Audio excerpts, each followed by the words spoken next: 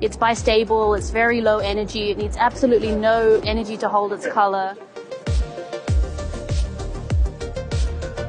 All these little laser structures you see in there, those are geometrically necessary to get the 3D forming. We got that done, we went over to e-paper, e-ink, and then lasered that, wrapped that.